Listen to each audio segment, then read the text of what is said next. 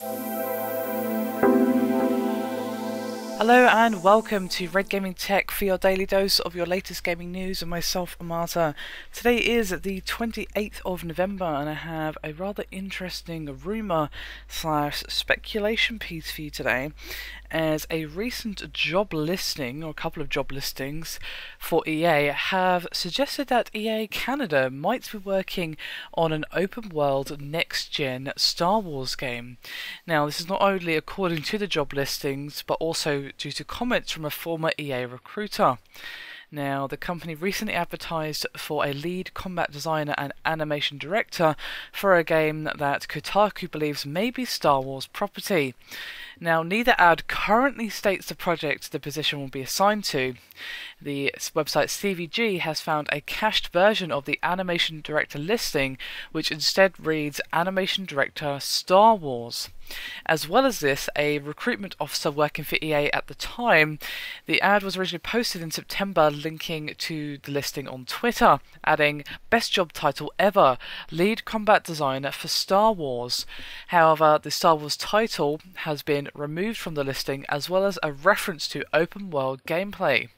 Now, previously the ad read, quote, EA Canada is looking for an experienced animation director to help define and deliver on the vision for a major new next-gen open-world action game. And now it simply reads, EA Canada is looking for an experienced animation director to help define and deliver on the vision for a major new next-gen action game.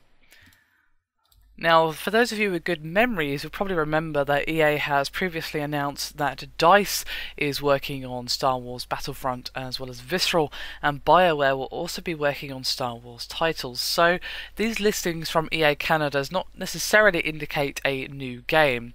The animation director listing requests experience with multi-site development, so there is indeed a strong possibility that EA Canada is instead working alongside one of the studios previously confirmed to be developing a Star Wars game.